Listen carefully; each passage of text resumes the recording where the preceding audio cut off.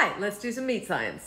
Let me know if this has ever happened to you. You bought this beautiful red steak and then you turned it over and it was a different color. Here's a better pic of it. I've actually got two separate steaks. One of them you can see is a beautiful cherry red color. The other is a dark purple. Sometimes it's also brown. Reason for this? Oxygen, just exposure to air. And this is why I keep telling you guys, you can't judge steak freshness by the color. You got to go by the smell. Let me show you another video that might give you a little bit more of a clue as to how this works. So I bought the steaks out of the fresh counter. They put them together and then packaged them in paper. And so the outside pieces are bright red, but where the steaks were touching each other has turned that purple color. And that's because the myoglobin protein, which is what gives meat its color, changes color when it's exposed to oxygen. And eventually, if it's exposed for too long, it'll just turn brown and never change color again. But this steak is just as safe to eat as this steak here. And actually, if you just leave this out in the oxygen, it'll start to bloom as well and get closer to this color, just with a little patience. See this